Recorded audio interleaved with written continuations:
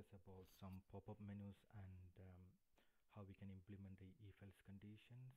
And as usual, we just start with a new variable, new files, and also we can just save that one, Control S, and I just save in Teststand training and some pop-up 1.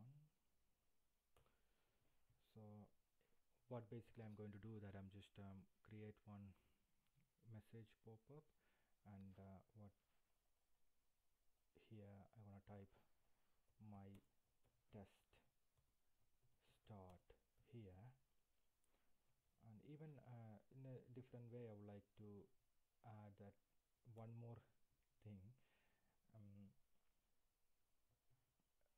select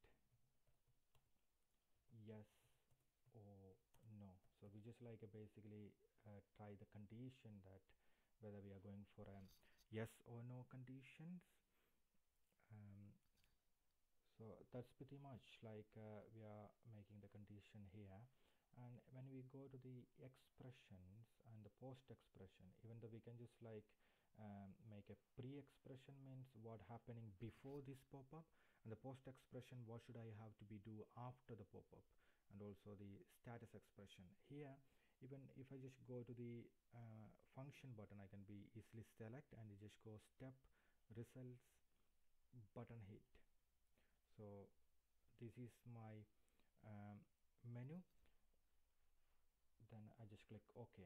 So I just like, for the sake of better getting, I already make it. So if you just make these kind of expression as like a step out or disable that functionality, then basically click OK equal to 1, that I will explain later, then is equal to question mark, then locals dot, and I don't have anything in the local button, so I'm just going to create a variable here. So it's in a variable, and when we go to the locals and then right click, it's kind of we just like making a yes or no condition. So we just like making a boolean and say yes button.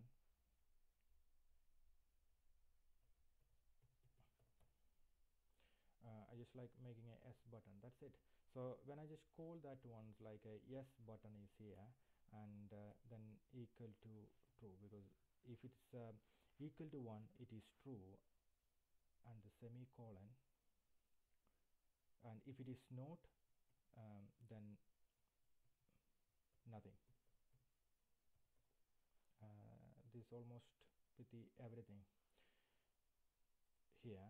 So it's like one more time, it's like a button hit means we get a pop-up menu that which we can have to be select there and equal to 1. So my button hit is 1, that means is going to the yes button, then is coming to the true and nothing.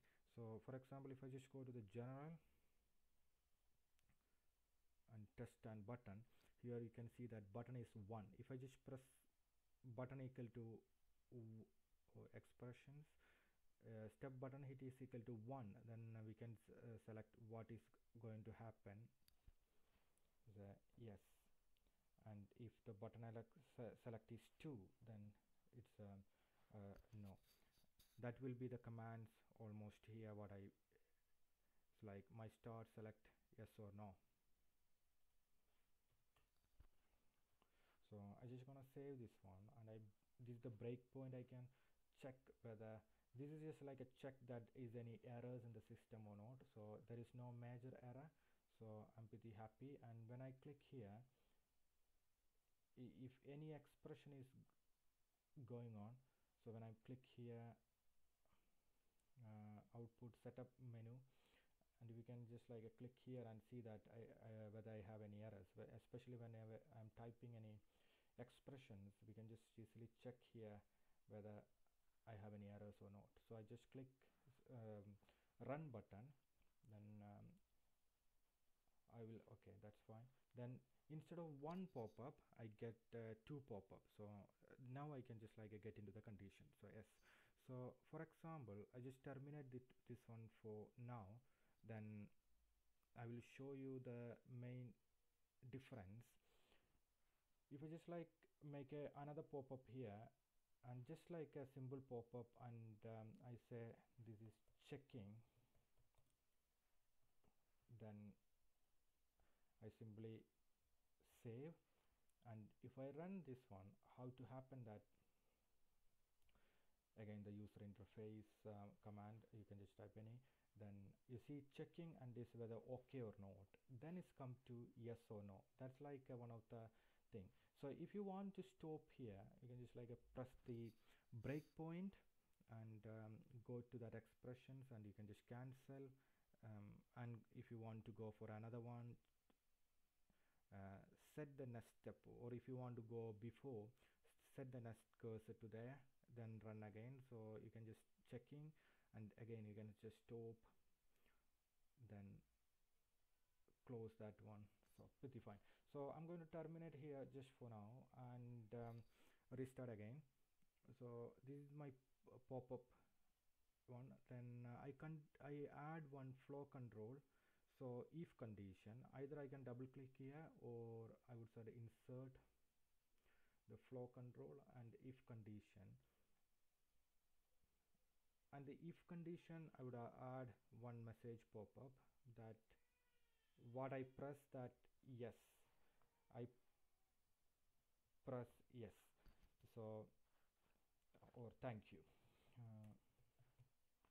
Then I add, this should be inside, then I add one more flow control thing, that else if it's like a press yes, then it will come to here, and if it is no, then what going to happen, that's like we define here.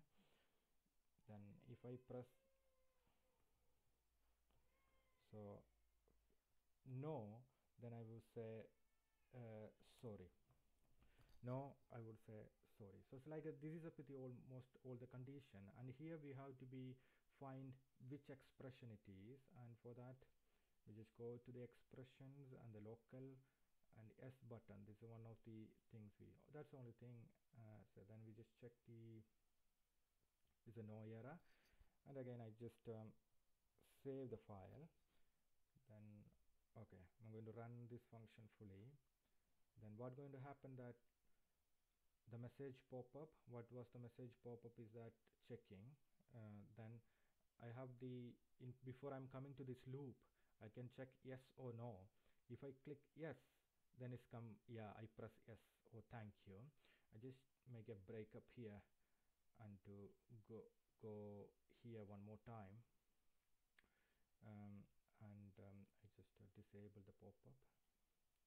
Then if I just press no, then it's come to the yes thank you. So there is some errors in that one, so we can fix that straight away.